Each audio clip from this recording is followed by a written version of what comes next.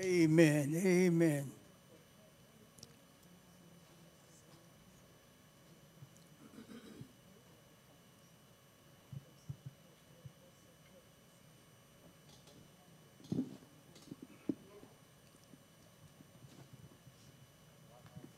Blessed assurance, Jesus is mine. Oh, what a fortress of glory divine. Heirs of salvation, purchase of God, born of His Spirit, washed in His blood. This is my story, this is my song, praising my Savior all the day long.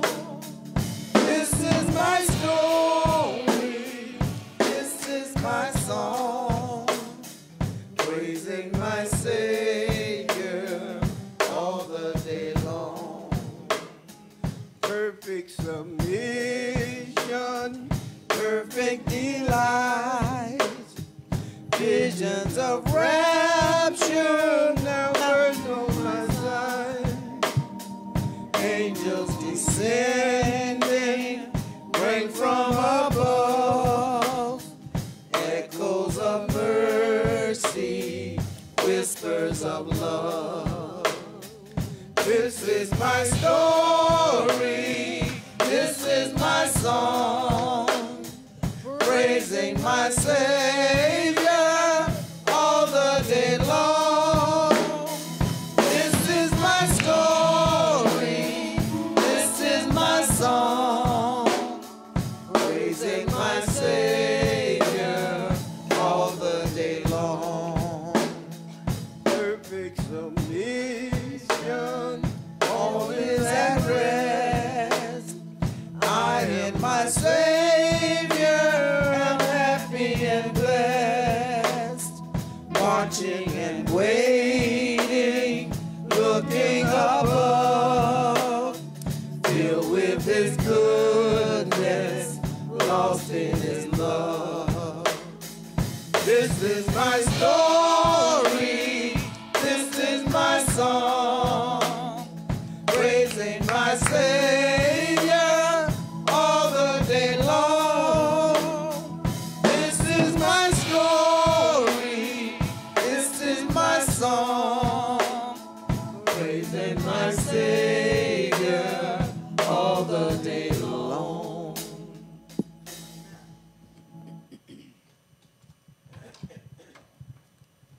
Perfect submission, perfect delight.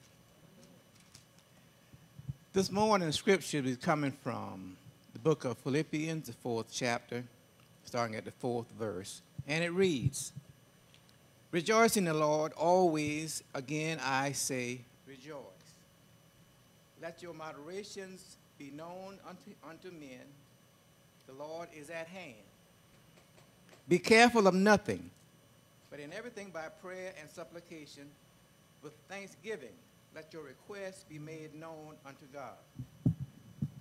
And the peace of God, which passes all understanding, shall keep your heart and mind through Christ Jesus." Amen.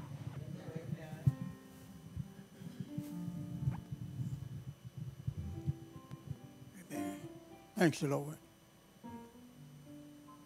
Heavenly Father, we come this morning in thy divine presence. Oh, in the precious name of Jesus, oh, just thanking thee for thy blessing thou bestowed upon us.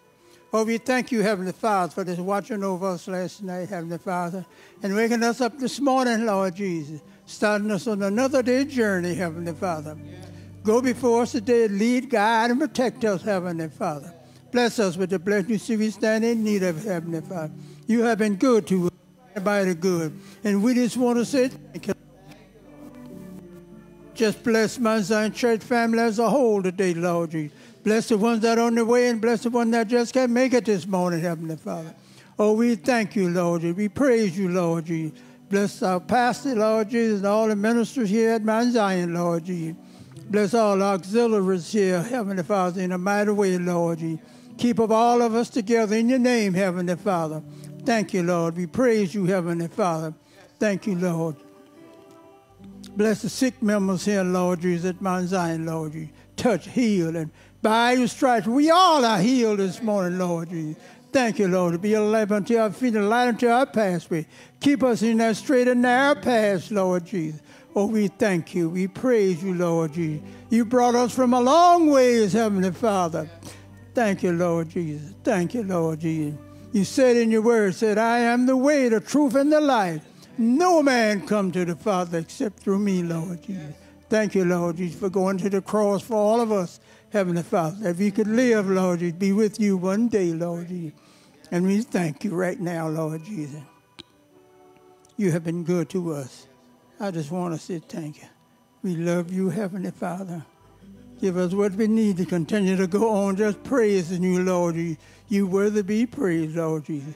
These blessings we ask in your precious name of Jesus. Amen and thank God. Praise him. Praise him. Praise him. Praise him. Jesus, blessed Savior, he's worthy to be praised. Praise him. Praise him. Praise him. Praise him. Jesus, blessed Savior, he's worthy to be praised. From the rising of the sun till the going down of the same,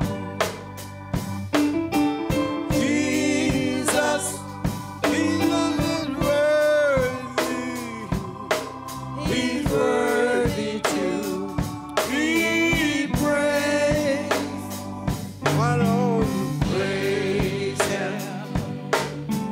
Praise him. Praise him. Praise him. Jesus, blessed Savior, he's worthy to be praised. From the rising of the sun until the going down of the same, Jesus, Jesus is worthy. He's worthy to be praised. Praise him. Praise him.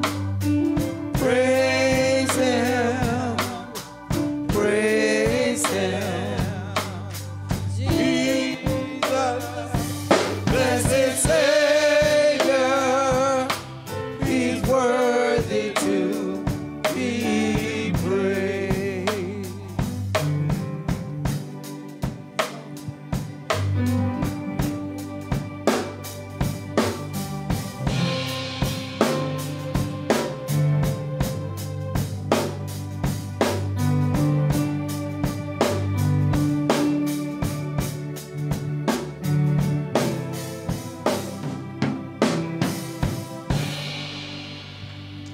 Amen.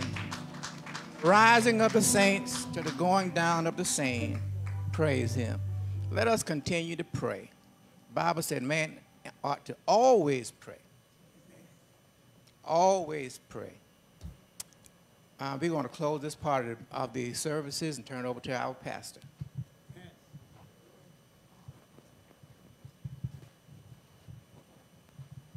Hallelujah. Hallelujah. Hallelujah.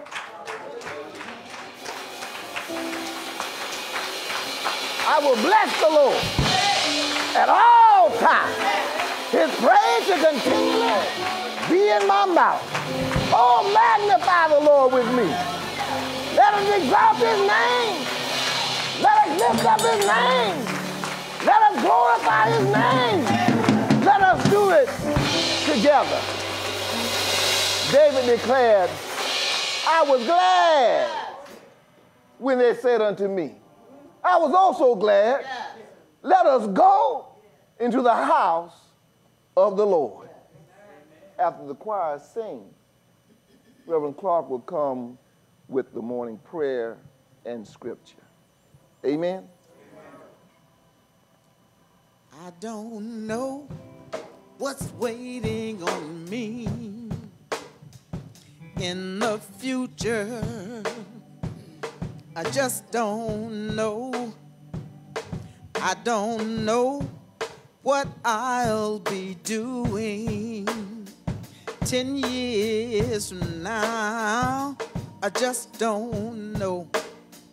But I believe that I'll be singing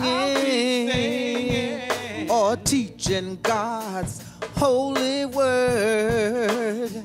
'Cause it's in my heart. It's in my heart to serve the Lord. It's in my heart. It's in my heart to serve the Lord. It's in my heart. It's in my heart to serve the Lord. And I'll be serving. I'll be serving the Lord.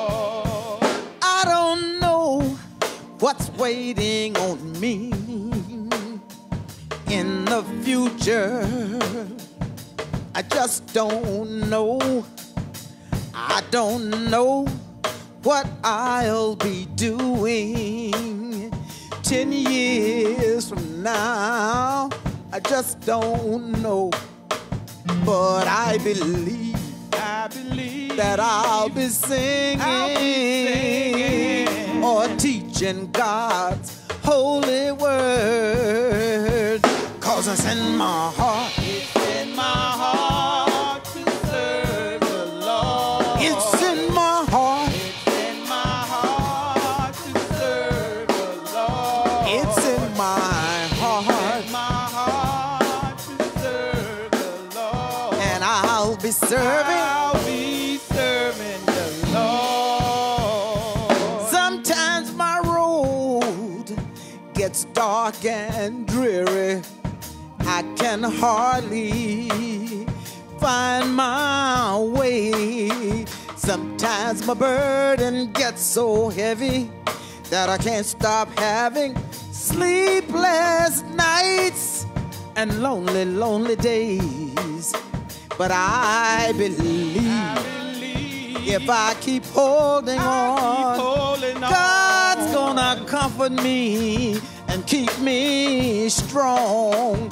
'Cause it's in my heart. It's in my heart to serve the Lord. It's in my heart. It's in my heart to serve the Lord. It's in my heart. My heart to serve the Lord. And I'll be serving. I'll be serving the Lord.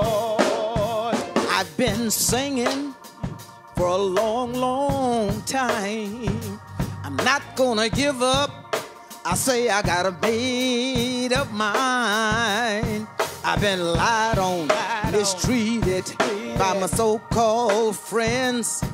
But if I had another chance, y'all, I'd do it all again. 'Cause it's in my heart. It's in my heart to serve the Lord. It's in my heart. It's in my heart to serve the Lord. It's in my heart. In my heart to serve the Lord. And I'll be serving. I'll be serving the Lord.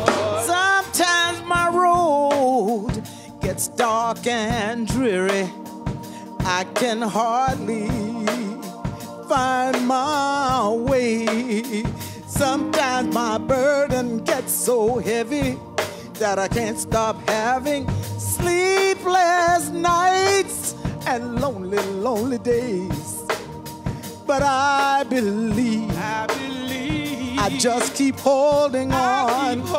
God's gonna strengthen me and keep me strong. 'Cause it's in my heart. It's in my heart to serve the Lord. It's in my heart. It's in my heart to serve the Lord. It's in my heart. In my heart to serve the Lord. God planted his love In my heart to serve the Lord. down in my heart. It's in my heart to serve the Lord. God planted his In my love heart to serve the Lord. down in my heart. In my heart to serve the Lord. God planted his love To serve the Lord. way down on the inside. Heart to serve the Lord. God planted his In love my heart to serve the Lord. down in my heart. In my heart to serve the Lord. God planted his love to serve the Lord. way down on the inside. Heart to serve the Lord. And I'll be serving I'll be serving the Lord.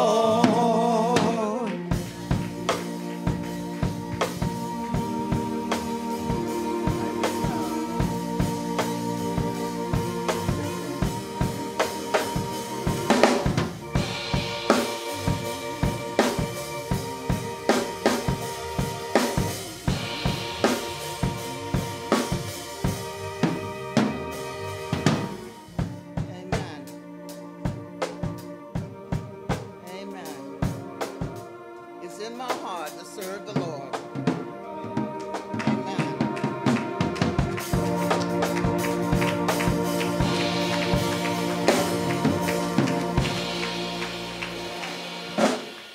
It's in my heart to serve the Lord. Amen. Good morning, Mount Zion. Let us pray.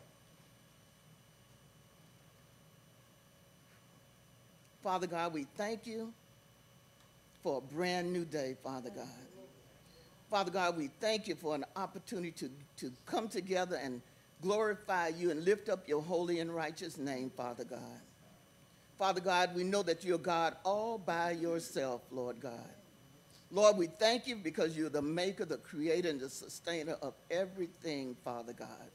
Father God, we thank you for your son, Jesus, who you sent to save us from our sin, Lord God. We thank you for your Holy Spirit, our leader, our guide, and our comforter, Father God, our constant friend, Lord God. We just thank you, Lord, because you loved us so much that you sent your only begotten Son, that whosoever believeth in him should not perish, but have everlasting life, Lord God. And we just say thank you, Lord. Lord, we ask you right now just to forgive us for our sin, Lord. Forgive us for the things that we did that we should not have done, and forgive us for the things that you told us to do, Lord God, and we failed to do it, Lord. We ask you just to forgive us, and we say thank you, Lord. Lord, we just thank you that you touched us with your finger of love and had us to rise this morning, Father God, with a desire to come to your house, Lord God, so that we could gather together in your name, Father God, to give you praise, to give you honor, to give you glory, Father God. Lord, we just thank you for all of your mighty works in our lives, Lord God. Lord, we know this morning that there are those who stand in need of a healing, Lord God. And Father God, we know that you are a healer, Lord God. You said that you were wounded for our transgressions, you were bruised for our iniquities, and the chastisement of our peace is upon you, Lord God, and by your stripes we are healed, Lord God. Father, there are those who lie in their sick beds this morning, Lord God. Lord, I want them to just feel your presence, Lord God. Let them know that you're right there with them, Lord God, no matter what they're going through, Lord God. Remind them that you're a loving God, you're a caring God, Lord God. Remind them that you are there. You'd never leave them, Father, nor would you forsake them, Lord God. You are a healer, and we know that you are a healer. So we ask for healing right now in the precious name of Jesus, Lord God. Lord, you say we have not because we ask not, but we come asking for healing. We come asking for deliverance, Lord God. There are those who still stand in need of a deliverance, Lord God. Deliver them, Lord. Give them a desire to call on you, Lord God. Heal their hearts, heal their minds, heal their spirits, Lord God, so that they can lean and depend on you, Lord God. Lord, we just thank you for drawing us here together, Lord God. Lord, we thank you for the word that you have placed within Pastor Bolton to give unto us, Lord God. Lord, we're continuously studying your word and reading your word and learning your word, Lord God, so that we can have a closer walk with you, Lord God.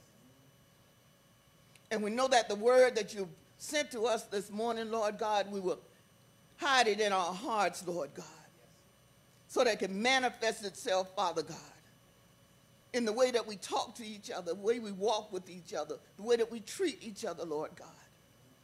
Lord, we want to be doers of your words and not hearers only, Father God, deceiving just ourselves, Lord God. Thank you, Lord. We thank you for our pastor, Lord. We thank you for how you're blessing and keeping him, Lord God. Thank you for his family, Sister Tanya and Alexander and Christopher, Lord God. We thank you how you're keeping them, Father God. We just glorify you, magnify you, Lord God. In the precious name of Jesus, we do pray. Amen. Amen. Amen. Our scripture this morning will be coming from Ephesians, the second chapter, verses 1 through 8. Ephesians, the second chapter, verses 1 through 8. And if you can, will you please stand in reverence to the word of God? And you have he quickened, who were dead in trespasses and sins, where in time past ye walked according to the course of this world, according to the prince of the power of the air, the spirit that now worketh in the children of disobedience, among whom also we all had our conversations in times past in the lust of our flesh, fulfilling the desires of the flesh and of the mind, and were by nature the children of wrath, even as others. But God, who is rich in mercy, for his great love wherewith he loved us, even when we were dead in sins, hath quickened us together with Christ. By grace are ye saved, and has raised us up together, and made us sit together in heavenly places in Christ Jesus, that in the ages to come he might shew the exceeding riches of his grace in his kindness towards us through Christ Jesus. For by grace,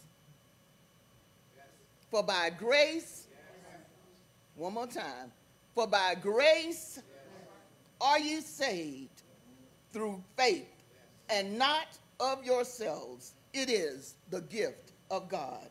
God's words for God's people. Amen.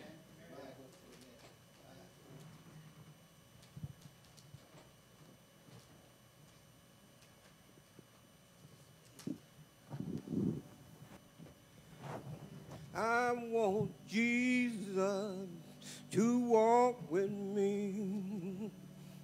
Lord, I want Jesus to walk with me while I'm on the Christian journey. Lord, I want Jesus to walk with me. Oh, I want Jesus to walk with me. Oh, I want Jesus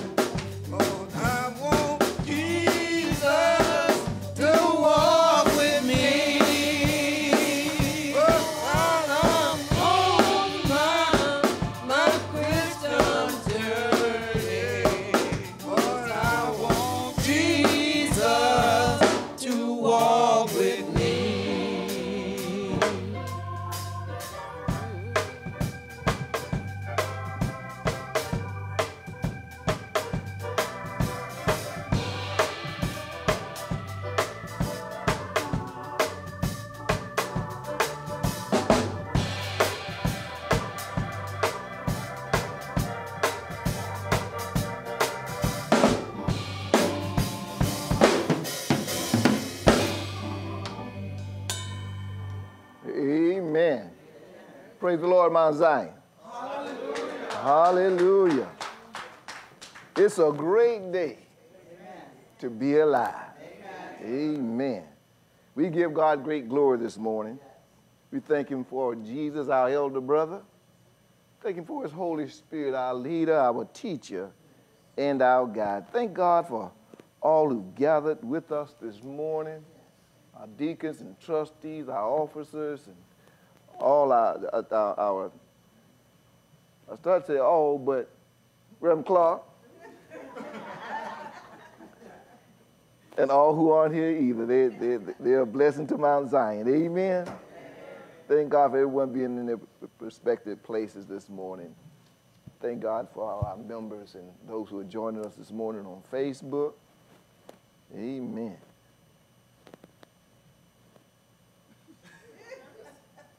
Good morning to the Irish. We thank God for the Irish being with us this morning, our good friends. Amen. Amen. There's a word from the Lord this morning. And it hails from the 4th chapter of Genesis. Genesis chapter 4. And I'm going to read the first 12 verses of that chapter, and I recommend you read the rest. Y'all promise you're going to read the rest? Yes, sir. Amen. If y'all don't promise me, I'm going to read all of it. Amen. Genesis chapter 4, verses 1 through 12. Reads this way. And Adam knew Eve, his wife, and she conceived and bare Cain, and said, I have gotten a man from the Lord. And she again bare his brother Abel. And Abel was a keeper of sheep, but Cain was a tiller of the ground. And in process of time it came to pass that Cain brought of the fruit of the ground an offering unto the Lord.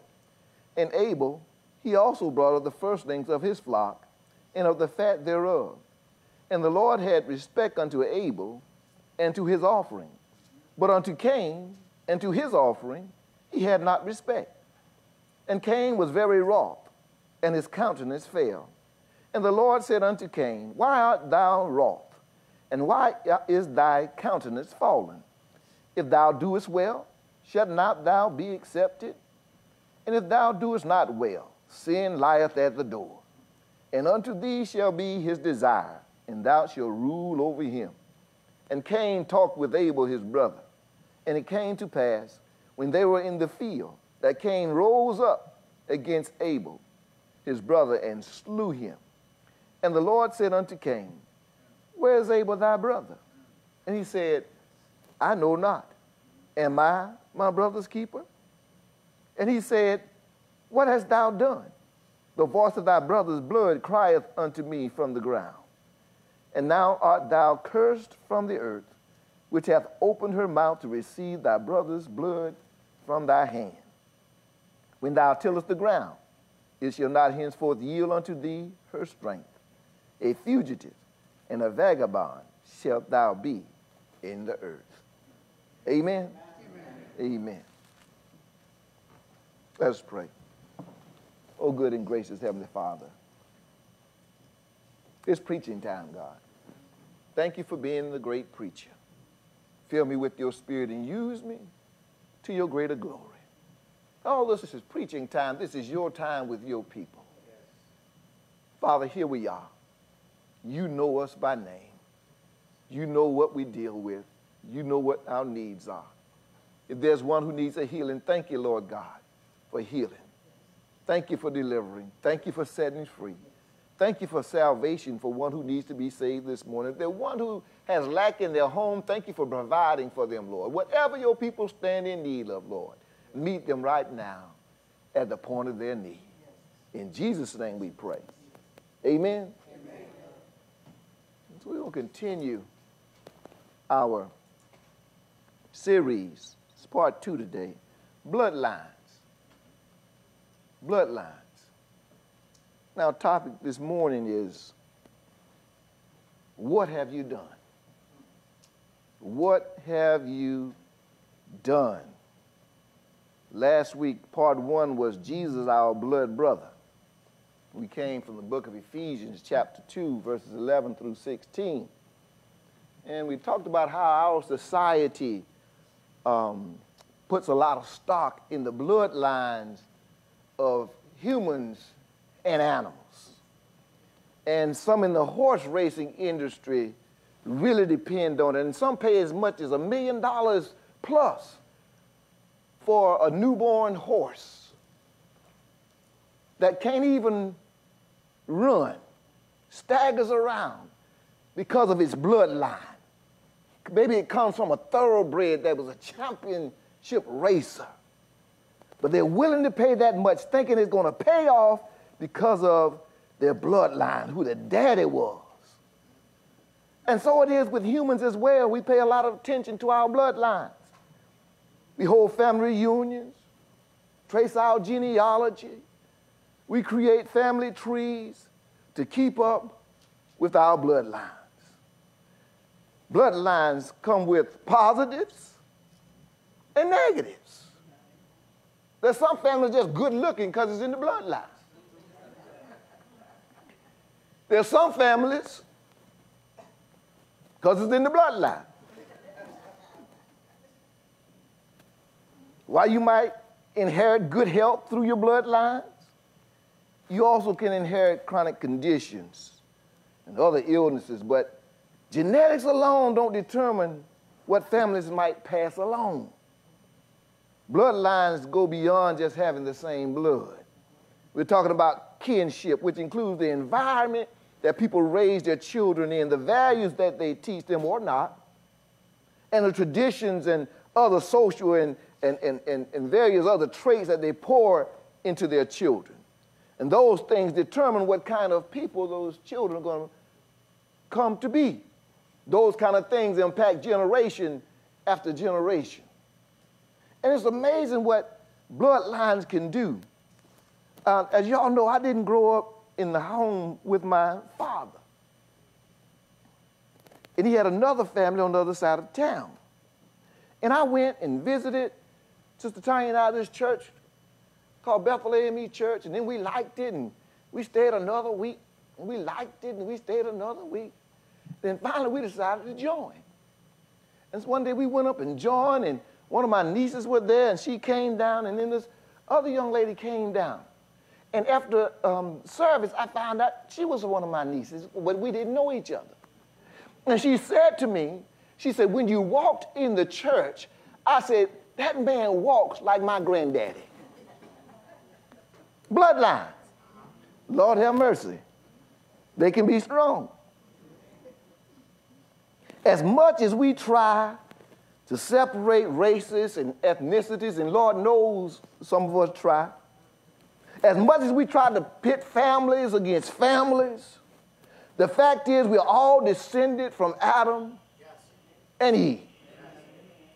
And the focus of the Bible is God's will to take us from our various families, our racial groups, our ethnic groups, from those bloodlines and lead us to the one bloodline, that of Jesus the Christ. Jesus' bloodline was established at the cross when he shed his blood. And he did it to form that one new bloodline.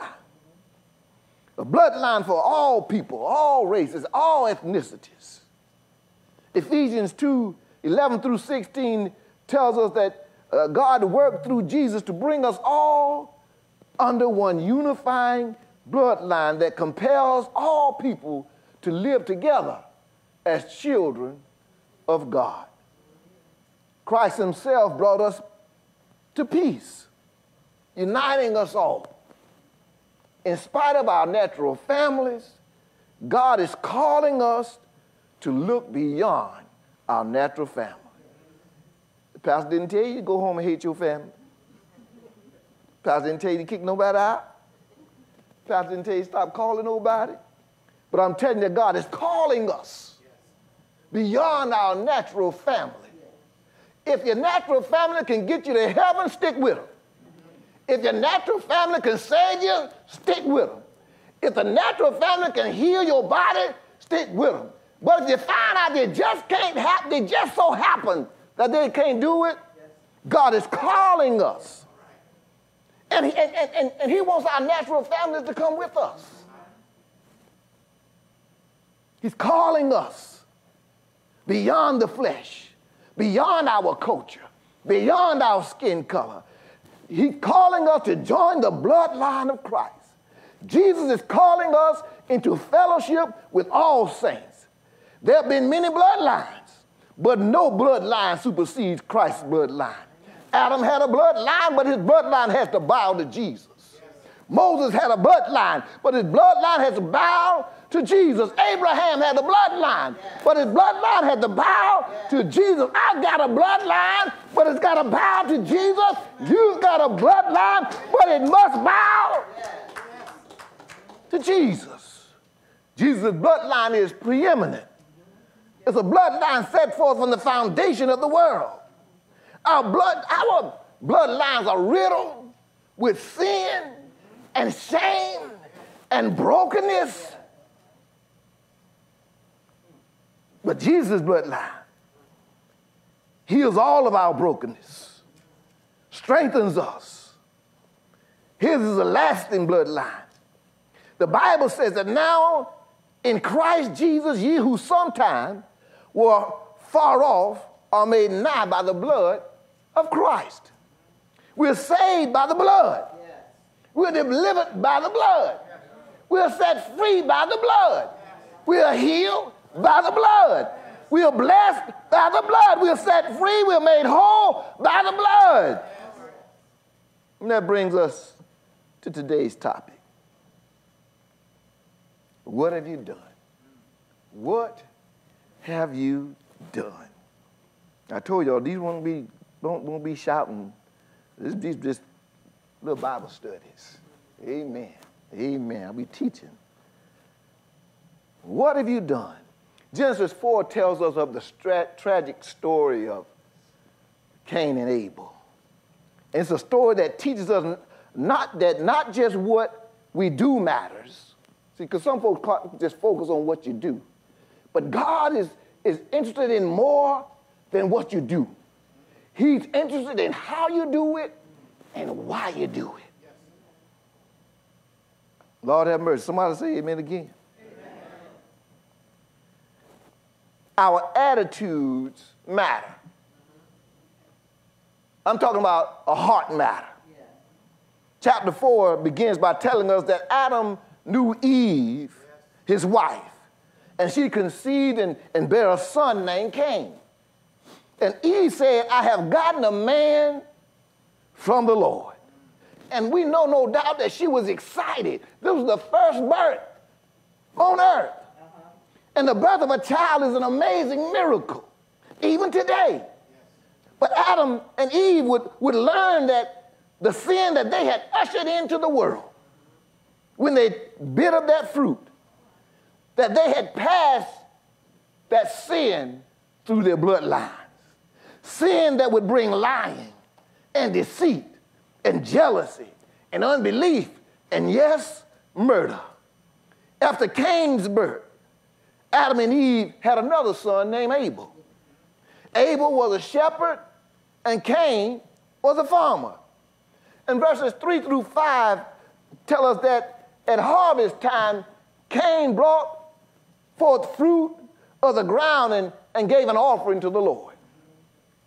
And Abel also brought up the firstlings of his flock of the fat thereof. And the Lord, it tells us, had respect unto Abel and his offering. But unto Cain and his offering, God had no respect. Cain, it tells us, was very wroth, and his countenance fell. And many people ask, well, why did God accept Abel's offering and not Cain's? Some say that Abel gave of his first and his best of the fatty portion of his flock, and that pleased God.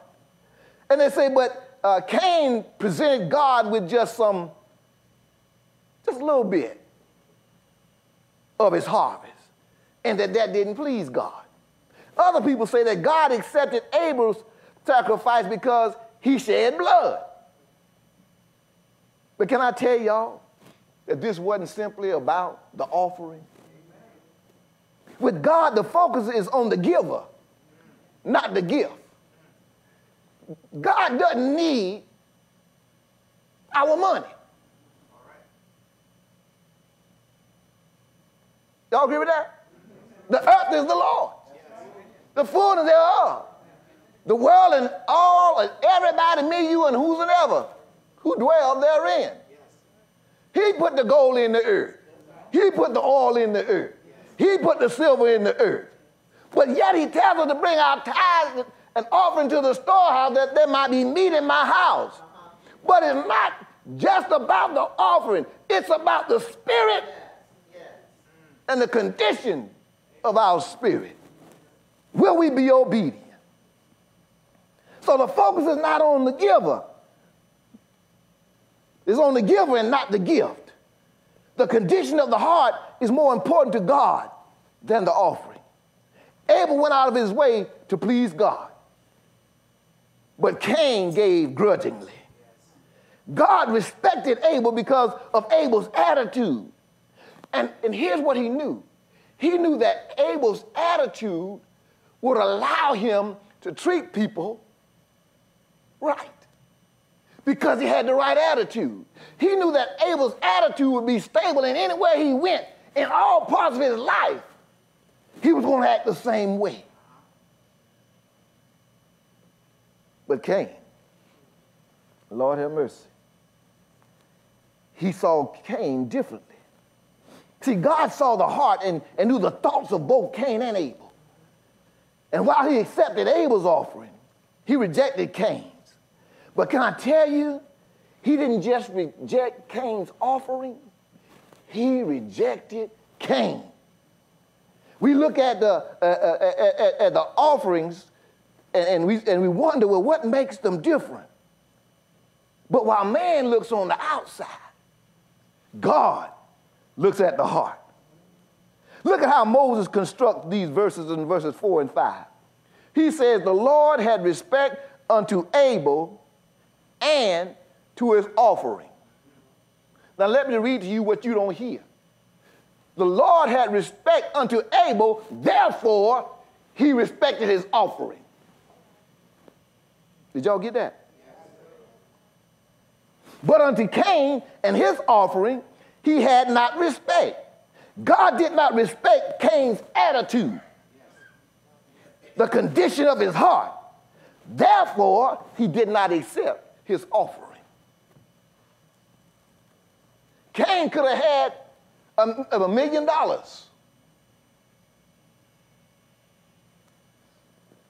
Abel could have had $100. But because of the condition of their heart, you ever had somebody give you something who you didn't like? Or who didn't like you?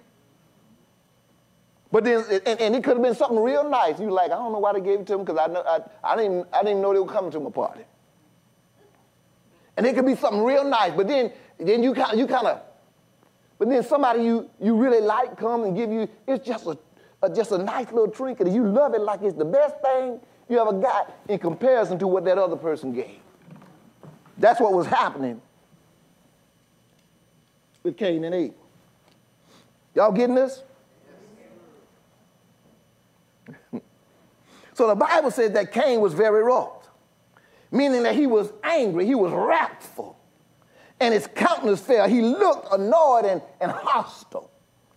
Sin had been introduced into the bloodline and had begun to produce destructive fruit in Cain in the form of wrath and anger. And it would yet produce even darker fruit in the form of treachery and murder. 1 John 3 and 12 confirms the difference between Cain and Abel as being a heart problem. It says that Cain was of the wicked one and slew his brother. And wherefore he slew him? Because his own works were evil and his brother's righteous. So God didn't respond to Cain's offering as much as he responded to his attitude.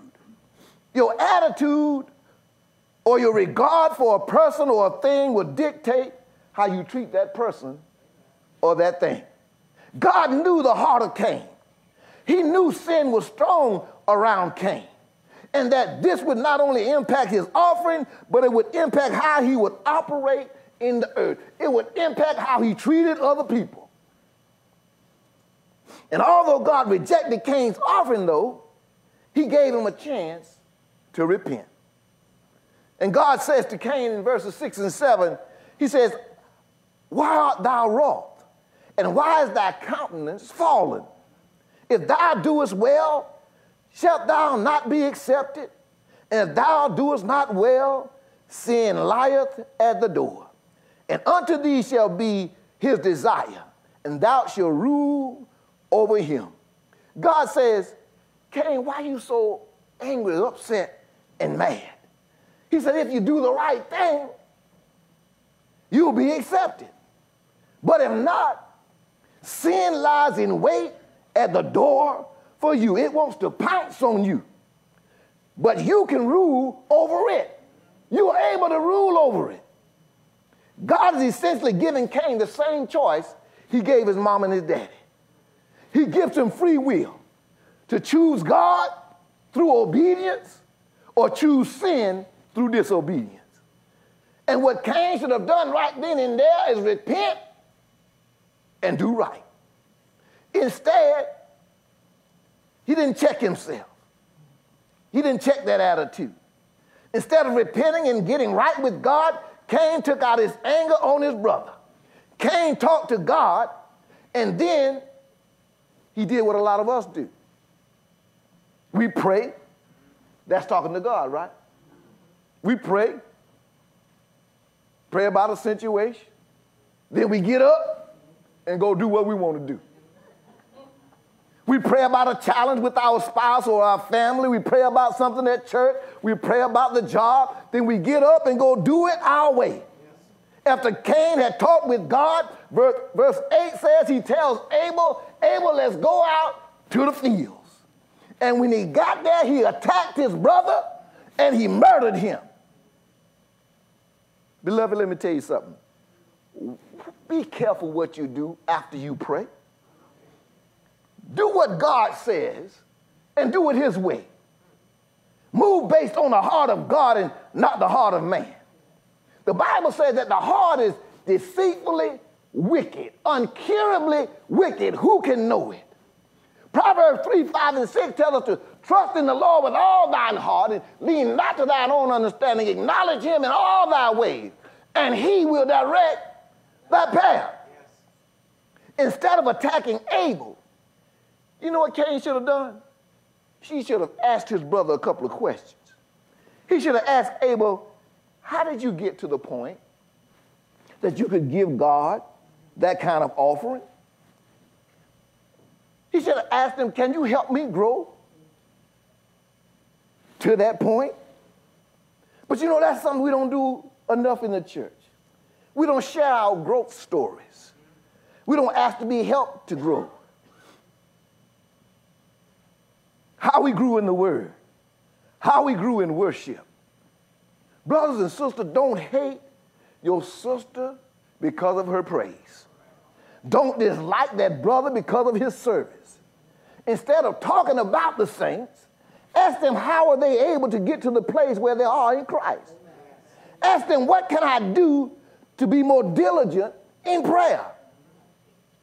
What can I do to draw closer to God? How did you become a tither, and how can I become a tither?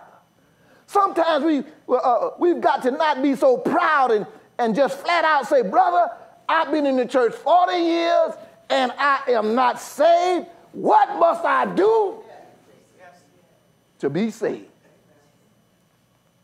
Ain't no shame in that.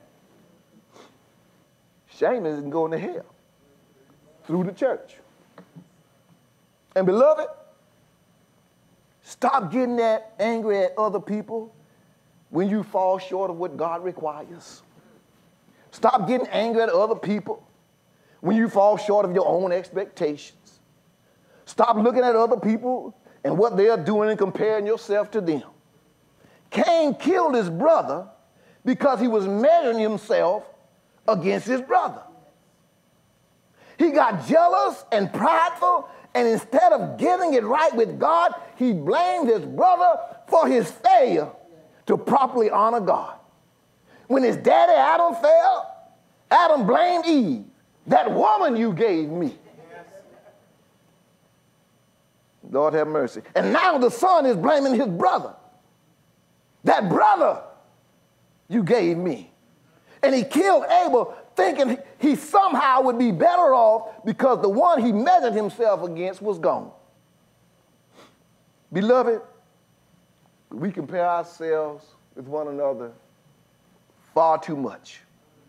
Far too much. We should be pleasing God, not keeping up with the Joneses. But it even happens in families where I've seen where families are competing with one another. Spouses competing with one another. Husband against wife, sibling against sibling. Even in the church, church member against church member. Stop hating on other people who are walking in the will of God and are being blessed. Stop killing people with your rumors and foul words and hateful looks just because they're growing and you're not. Bringing them down won't lift you up. Killing them won't solve your problem. Get right with God. And I'll say to you what God said to Cain. Do right and you will be accepted. But if not, sin lies in wait at your door. If you don't check yourself and walk in obedience, things will get worse instead of better.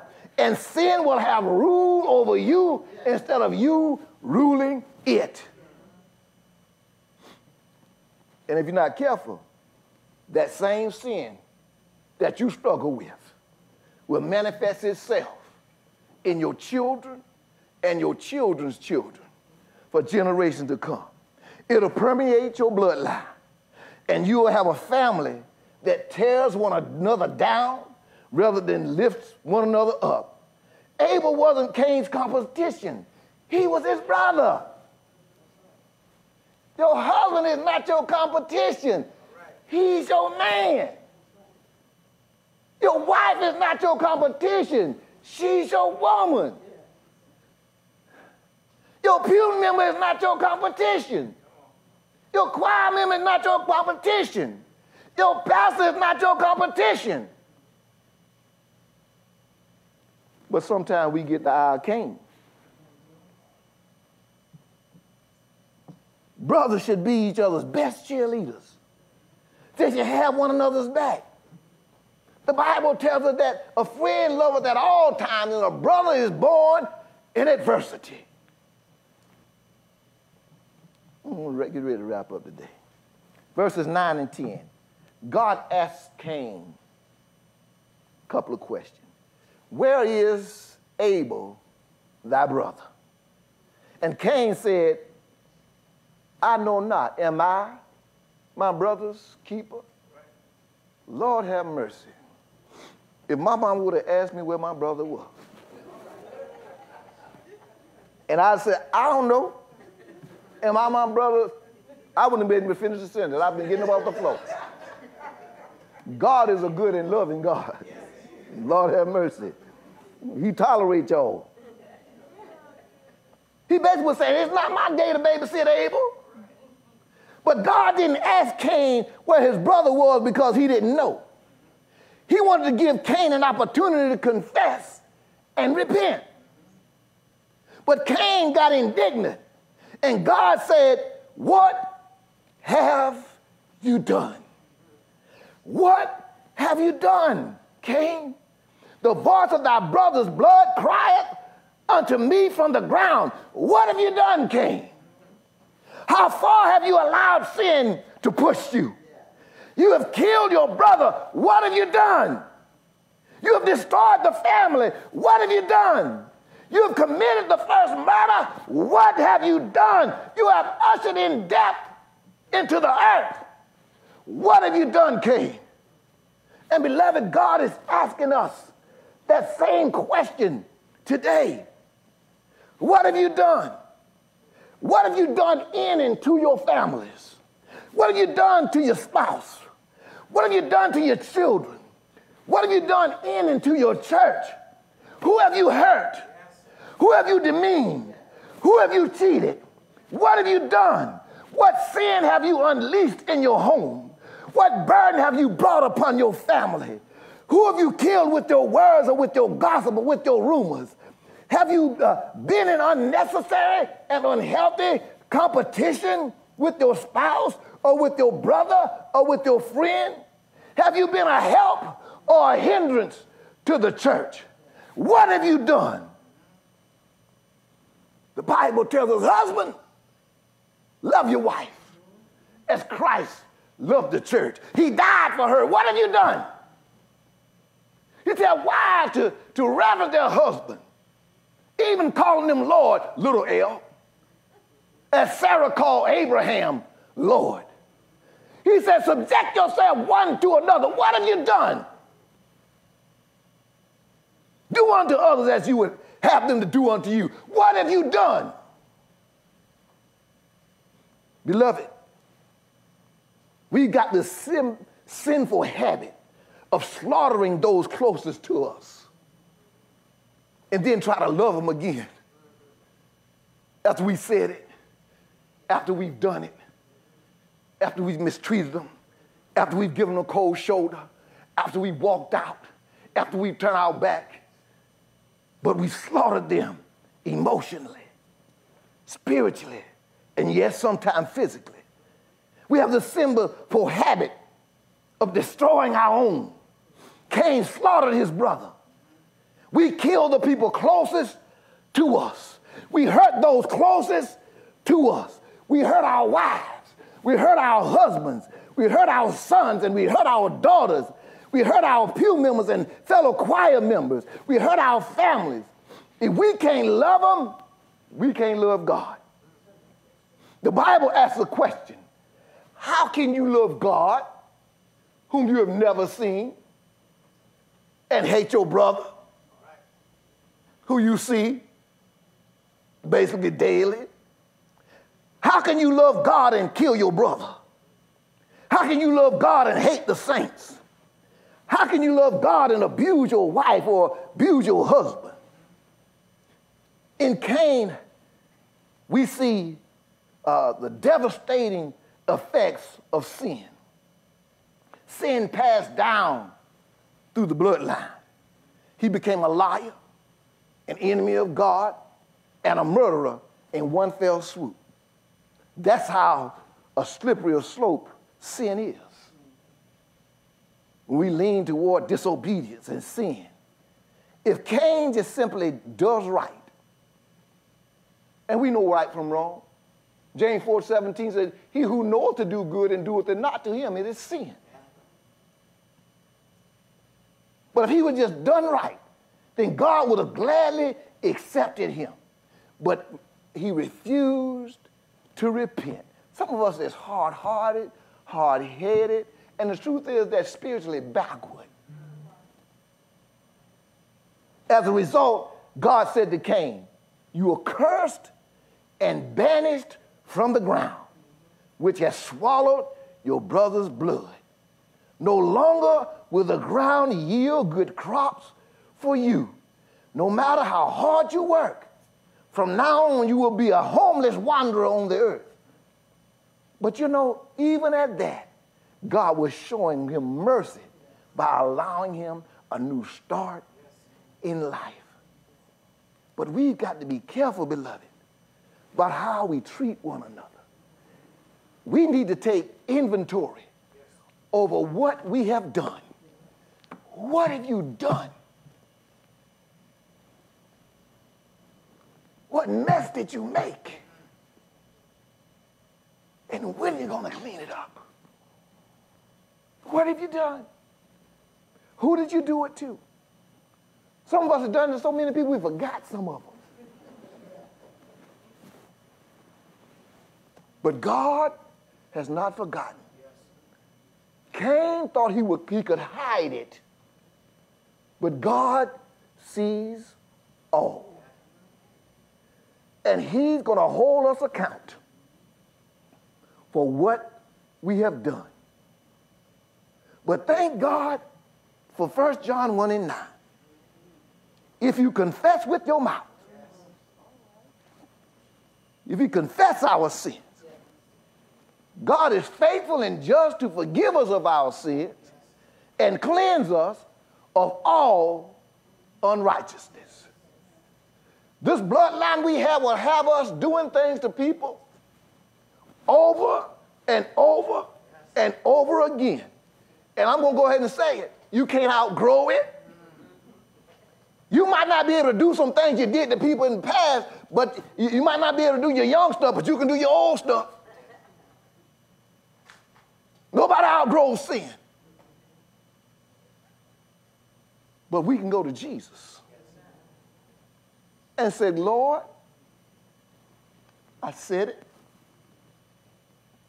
I did it. I thought it. It wasn't for my wife's good. It wasn't for my husband's good. I broke my children. I raised all kind of sand in the church. People on the job turn around when they see me coming.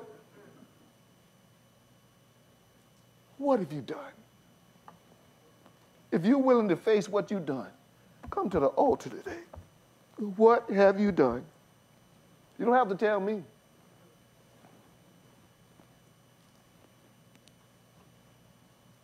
We must tell Jesus. Because no matter how good a family you got, no matter how great a pedigree you got, Jesus will change your pedigree. Altar is open. It's praying time.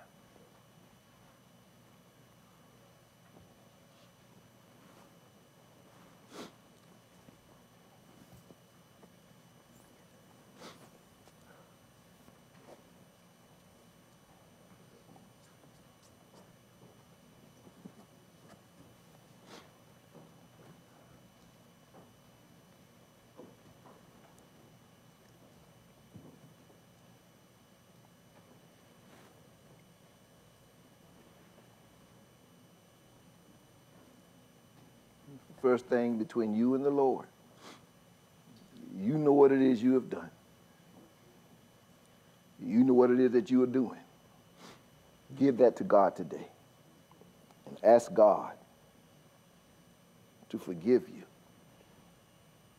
to restore you and restore those relationships, including the relationship with Him.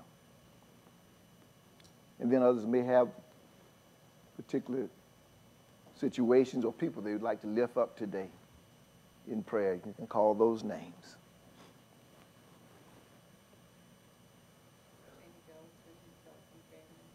Amen.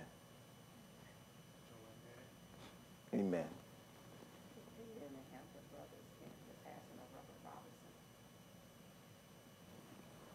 Amen.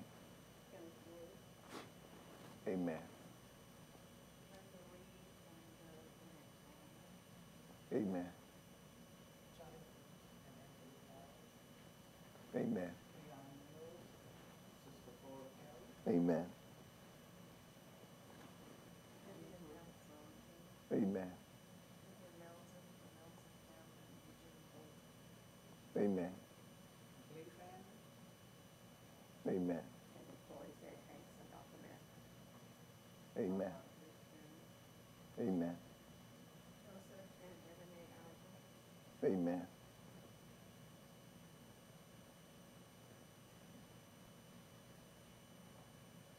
Alexander Bolton.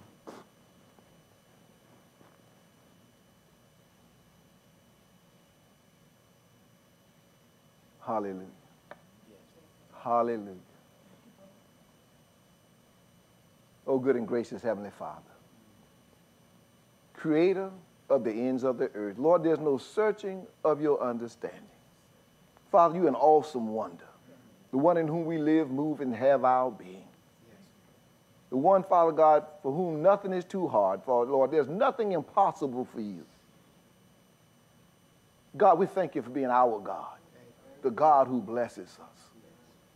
For being El Roy, the God who sees us. Lord, we know you see all, God. And Lord, we say, forgive us. Forgive us of all we said and done and thought. Forgive us, Lord God, when we bruised people, when we've cheated people, we've lied on people, we've spread rumors and gossip, when we've left them broken, when we left them alone, we could have helped and walked away. Forgive us, God. Wash us, Lord. Cleanse us in the blood of the Lamb. Give us clean hands and pure hearts and renew right spirits in us.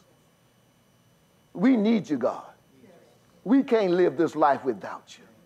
Without you, Lord, we'll be just like Cain, sliding into sin, Lord, hurting those who are the closest to us.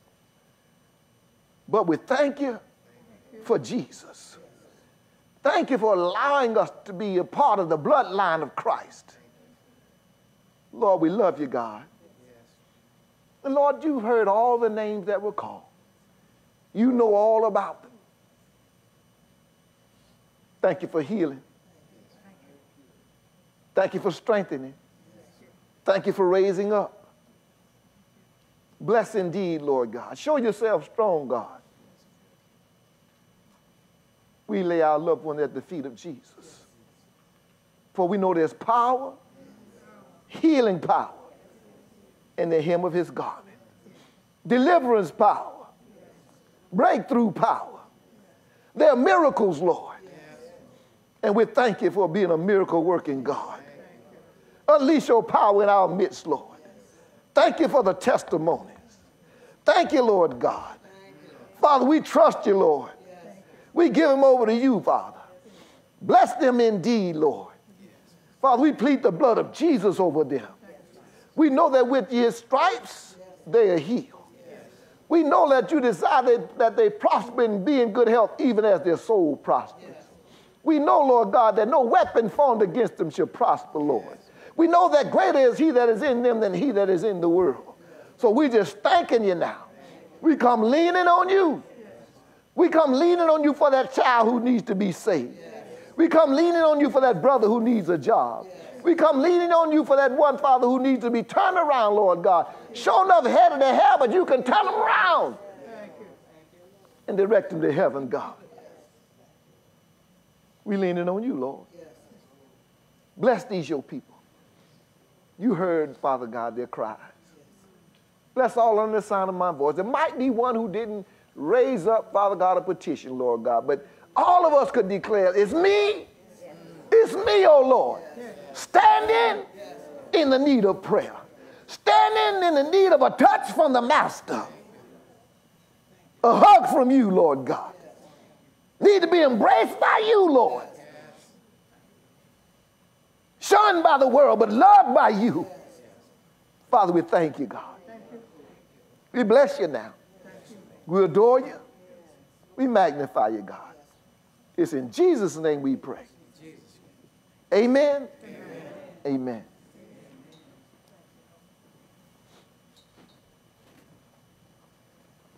What can wash away my sins? Oh, nothing but the blood of Jesus. What can make me whole again? Oh, nothing but the blood of Jesus. I'm singing, oh, precious is the flow that makes me white as snow. No other found I know. Nothing but the blood of Jesus. Oh, my pardon did I see. Oh, nothing but the blood of Jesus.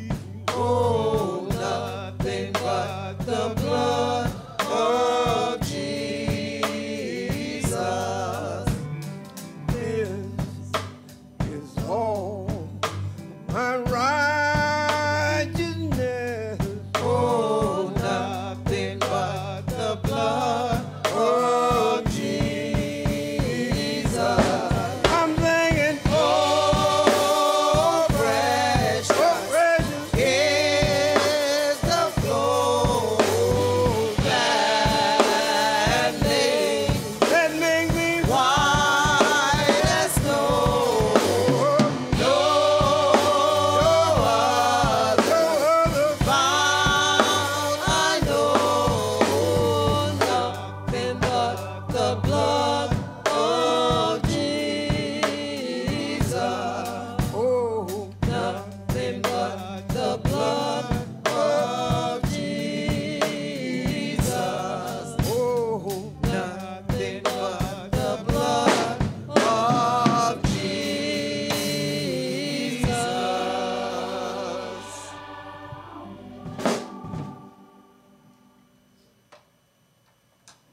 Praise the Lord.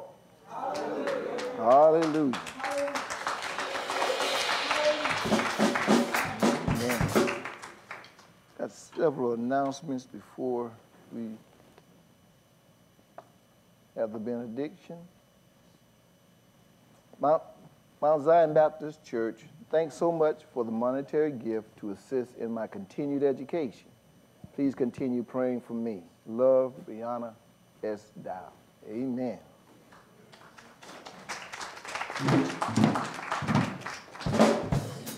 Brother Tao, tell Bree, keep on going.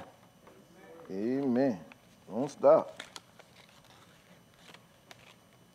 And I definitely would like to thank you all for all your prayers and gifts and blessings toward Alexander. We took him up on Tuesday.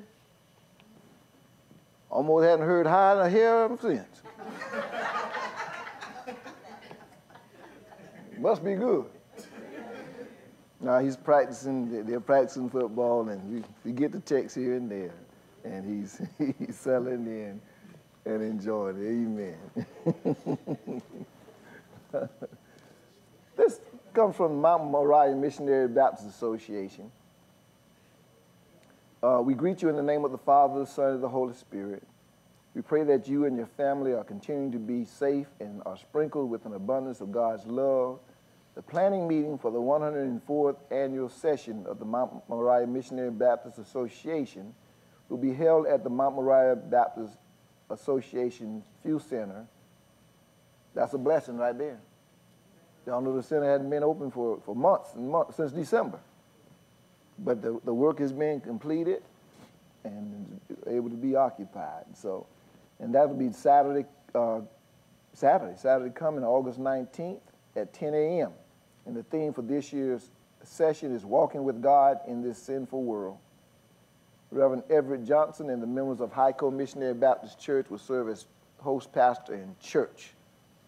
And the format of the annual session will be discussed at the meeting to determine if the membership wants to continue with the abbreviated program used previously. Somebody say amen.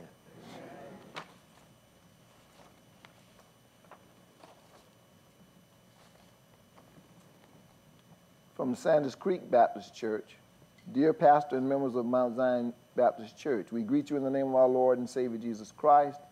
Sanders Creek Baptist Church cordially invites you to our annual revival to be held on Tuesday, August 22nd through Friday, August 25th, beginning at 7 p.m. nightly. Elder Michael Boone, lead singer for the Five Singing Stars, formerly led by the late Tommy Ellison, will be the revivalist for the week. Come and enjoy nightly inspiring messages that will revive us all again. Some of y'all, if you went to the Mount Moriah, the association revival, y'all heard Pastor Boone. Amen.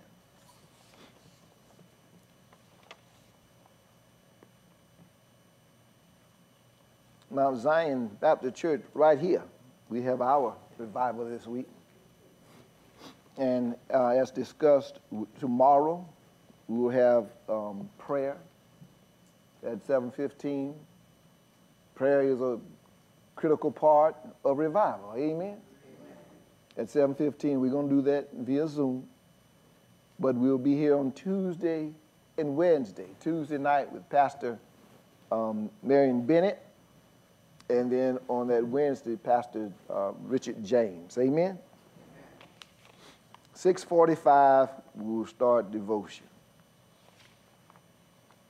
I'd like to ask those members of outreach or who'd like to assist with the back to school event next on Saturday at Hermitage Farms from 10 to noon.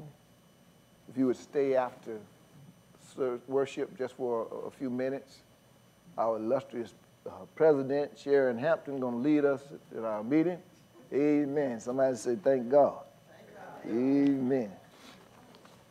And I think that's all I have. Again, I want to thank the Ivories for joining us this morning. Amen.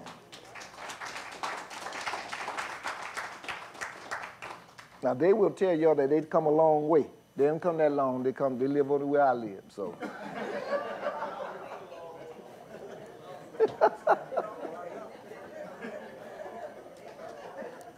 Let us stand. My brother.